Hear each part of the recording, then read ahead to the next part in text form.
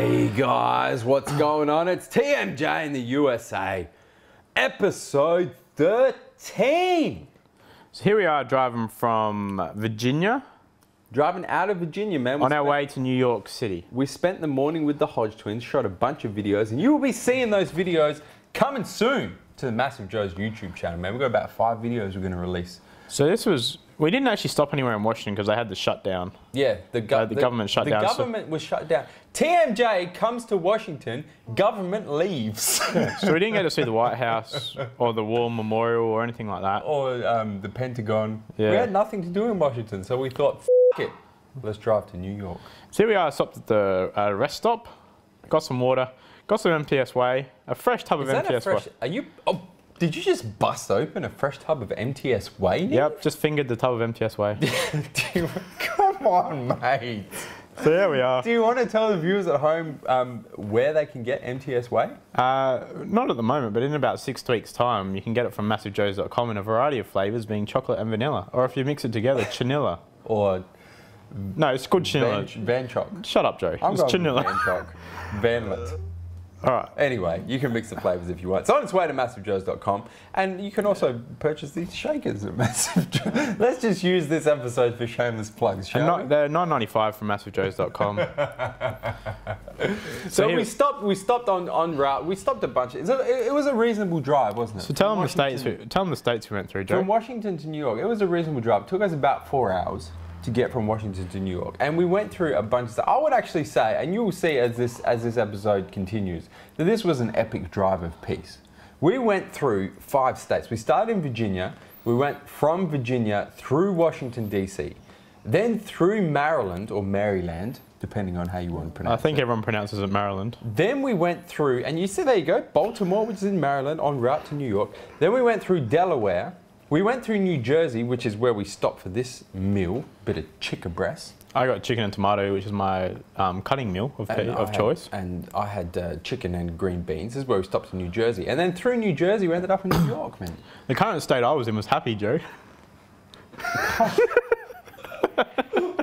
I'm going to apologise to the viewers at home who are watching this episode waiting for some valuable, hilarious content and just had to listen to that shit that just dribbled out of your mouth just then. So here we are, driving into New York City. Now what I was going to say to the viewers at home before you rudely see this lane here, that disgusting gag. See this left lane here that's all marked off? Yes. Joe just decides to pull into it and just take pictures of things. That's how we roll. And I was going to say to the viewers at home, this was, if you ever go to the USA and you're driving around, or you've got an opportunity to drive around, go and drive into New York from south heading north, because I would go so far as to say, of all the stuff we've done on this trip, this was my highlight of this trip. That's a sad highlight, Joe. That's a sad highlight. Check this out, man, and you can't really see it that well because the camera didn't pick it up, but driving into New York from south to north at night, seeing all of that was just epic. It was good seeing all it makes you realise how small Adelaide in particular, Australia in particular is. No, yeah, or anywhere looks small compared to New York. Yeah. And this was the next day. So we drove into New York, we did some cardio, had a meal, went to bed, got up the next morning and went to go train at Powerhouse Gym in Sept, New York, which is outside of New York City. It's about an hour drive outside of New York City. Well, the GPS told us 45 minutes and it took us an hour and a half. The GPS had no idea what time it was. It had no idea where we were going. It had no concept of time. That GPS was fucked. But it was at 5 p.m. It's true. We got caught in New York. We got caught in traffic. We really didn't. You didn't do it very well. So anyway, Sept Gym, Powerhouse Gym. Bev Francis, who is also an Australian, believe it or not, an Australian women's figure competitor, women's bodybuilder. I think she was a figure competitor. Anyway, owns this Powerhouse Gym in Sept, New York. It is actually Kai Green's home gym. It is. It was pretty much one of the best. Though we trained at a few gyms, and that has been New York City for you. Definitely in the top 4. What bridge was this we were crossing here, Neve? It was a sturdy bridge, Joe. I think this was. We're going from. It wasn't Brooklyn Bridge. I think this was Manhattan Bridge. Who knows? But we're going. They called it Manhattan Bridge. We're driving from Manhattan over to the other side of the river. But it was a pretty cool bridge, man. That's why I told you to film it. I said, film this. We've got to get this in an episode of TMJ in the USA for viewers at home to see this shit, man. Yeah. So anyway, this drive, the GPS told us it should take 45 minutes. Took us about an hour and a half. Probably a bit longer. Probably took us more, like, closer to 2 hours. Yeah. Lucky we didn't sip on our pre-workouts till we got there, and then we busted on in here, Sept, and this is how you get into, not that we knew because this was the back entrance. Yeah, we were in the wrong entrance. This is the back entrance to Bev Francis's powerhouse gym. There's a lot of kickboxing gyms in there as well, like kickboxing gyms. Yeah, there was a bunch of stuff going boxing on there, gyms wasn't and stuff of that nature, I assume. And so this was the back entrance to Powerhouse Gym, also known as Kai Green's gym of choice. This is where he trains, man. So this is the back entrance.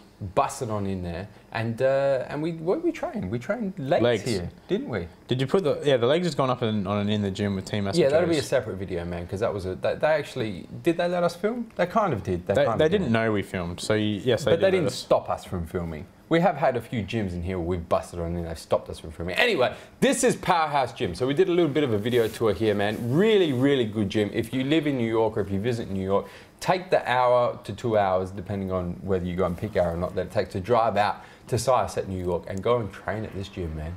It was awesome. The difference between the American gyms and the Australian gyms is the amount and the variety of equipment they've got. Yeah, I mean, for sure. There's that many leg. Like in Australia, we get your leg press, maybe a hack squat if you're lucky, and your leg extension and your hamstring curl. You have your standard pieces. So you got your standard 4 or 5 pieces of equipment.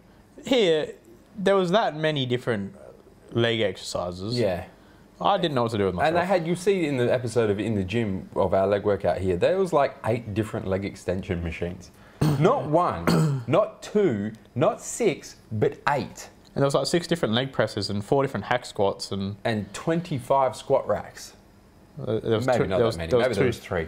But anyway, there was more than there needed to be, and that's generally what we've been finding with these awesome gyms in the US. And don't get it twisted. Not every gym we've trained in the US has been awesome.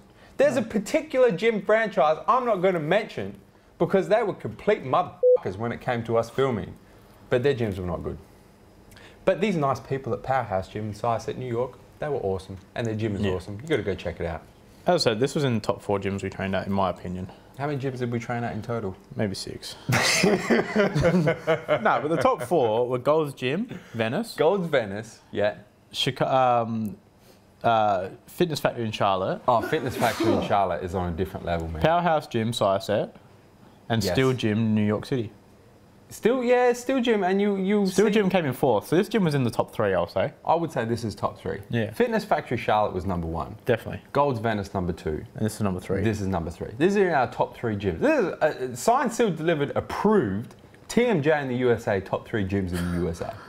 If you happen to make it over there. So anyway, this was a weird machine. We thought we'd throw this in this episode just to show you how weird it was. I don't even know what the hell this machine was. It was like an isolateral leg press? That was the gym. It operated isolaterally, so left to right, and that was the machine I figured out that one of my legs is longer than the other. Yeah. Who would have thought? Who would have thunk it? Anyway, we drove back into New York and decided to bus on into Times Square. This is Times Square at about, this was at 11 p.m. Post-workout meal of peace right here. And Neve, what did you have there, Neve? I had just steak. Steak and sauce. No sides, no carbs, no broccoli, just steak and sauce. Whereas me, I had steak and broccoli, man. With no sauce. That was my post-workout meal of peace because I'm on that epic cut of peace, man. Oh, look at the shit! Look at the black eye on him. What happened at Powerhouse Gym? That's where I knocked Joe out. That's where I knocked Joe out. Man, it looked like I got smacked in the face. No, that's me carrying all my shoes. Yeah, this was bad. You had to go to the Hard Rock Cafe downstairs to go to the toilet and made me climb up and down the stairs carrying your shit after a leg workout. I drank that much water. I was not happy about that, Drank that much water. because my legs were coming in all kinds of sore right there. They were. Anyway, So here we are back out in Times Square. And this was pretty cool. So we had a bunch of people say to us, when you guys go to New York and film an episode of TMJ in the USA New York, you've got to take some footage of Times Square. So this is Times Square at night for the viewers at home who haven't had the opportunity to go to New York and see it themselves. So this is about 11:45 at night. Yeah, Times Square just buzzes all night long. There's people everywhere, cars everywhere. It actually buzzes more at night than it does during the day because at night you've got all the lights and shit that come on and really kind of light the whole place up, and everyone's in a good mood and selling stuff on the side of the street and dancing and partying, and yeah, it's good I didn't fun. see any dancing. Oh, there was a fair bit of dancing, Neve. Except for that naked cowgirl. And the naked cow guy. Yeah, I wasn't What looking they called? I wasn't looking at him. I think they actually called him the naked cowboy. Yeah, they do. Anyway. That's what our Times Square tour at night That's was what our good. tour guide. We went on a tour guide on a bus.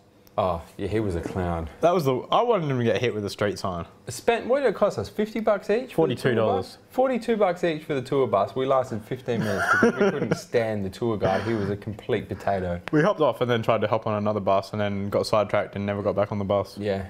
And this was pretty cool. This was just, there's all kinds of weird shit that happens in Times Square. This was one of them. This wasn't Times Square though. This was Fifth Avenue. It was just outside of Times Square. 6th Avenue? 5th Avenue? Just outside of Times Square. 7th Avenue maybe. They just decided to bust open a Olympic-sized swimming pool in the middle of Times Square. It wasn't just outside of Times Square. Yeah, just outside. So they were raising money for something. We didn't quite get the gist They of were it. swimming for a cause. They didn't do a very good job of actually promoting what they were trying to promote. But it was just kind of cool just to see this pool and people swimming. So they've been swimming 15 hours in this pool. What was NYAD? New York? New York something. Swim for Relief. I don't know. Check out that website if you want to donate, I guess. Yeah. Or hashtag Swim for Life. We still don't know what it was for, but it was pretty cool to see, man. I'm sure it's made a TMJ in the USA episode. I'm sure it was a good cause. And then this was our late night cardio. This was, what time was this, Nate? Oh, this was like 1 o'clock. You did not want to be filmed right I just wanted to go. My legs were sore because we'd been walking for like hours. We just trained legs? We trained perhaps? legs. And then we'd just been walking for 3 hours. Because we'd walked from our hotel room, 45 minutes up to Times Square, walked around Times Square for an hour, and then walked back 45 minutes. So we'd been doing 2.5 hours of walking. We're nearly back at the hotel by now. Late night cardio. Nearly back at the hotel. Late night cardio. I just wanted to go to sleep, and you're wanting to videotape me and talk to me. Stop complaining, Neve. Where are we coming to and from? MassiveJoes.com. Stay